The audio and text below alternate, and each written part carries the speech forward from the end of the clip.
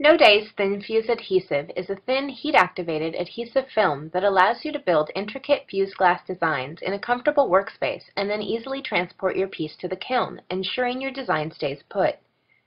Thin Fuse essentially creates a faux tack fuse, allowing you to eliminate extra firings and cut back on the amount of time it takes to finish a multi-step fused glass project. Once the adhesive has been heat set, you can continue to add elements to the piece before firing in a kiln. Thin Fuse is a perfect solution for creating easy fused glass mosaics. Begin by placing a clean base layer of fusible glass on top of a portion of Thin Fuse adhesive and release liner. There's a slight texture on the side of the roll with the adhesive. Use a razor or scissors to cut the adhesive around the edges of the glass and return the adhesive roll to the package. Turn the glass, adhesive, and release paper over. Burnish the edges and across the center of the release paper with the back of your fingernail, a fid, or a pen. Rubbing on the release paper against the glass will help the adhesive to stick and not tear when peeling back the release paper.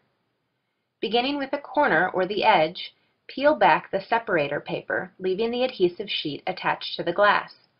Avoid pulling up on the paper as the adhesive can tear. Instead, peel back across the glass. Place your cut glass design elements on top of the adhesive-covered base layer. To achieve a faux tack fuse, heat set the Thin Fuse adhesive with a heat gun, oven, or kiln. The adhesive activates at 160 degrees Fahrenheit. If you're heating with a heat gun, make sure to heat the whole project slowly and evenly to avoid thermal shocking the glass. Alternatively, you can heat set the adhesive by placing the project in a toaster oven or conventional oven set to 200 degrees Fahrenheit for 10 minutes. After removing the project from the heat, you'll be able to nudge the pieces into place if they've moved or are not exactly where you want them.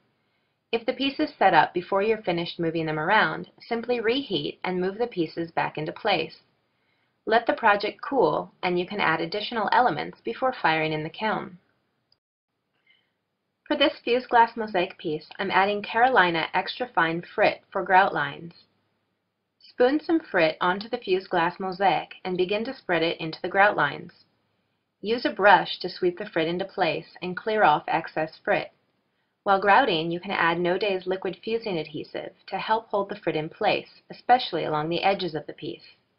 When you've finished grouting and sweeping off excess frit, you're ready to transport your piece to the kiln to fire. Keeping in mind that all kilns fire differently and that both the type and placement of glass in the kiln will affect the firing schedule that you use, here are some sample firing schedules to get you started. It's a good idea to keep a journal of your firing schedules for reference so you can change them as needed.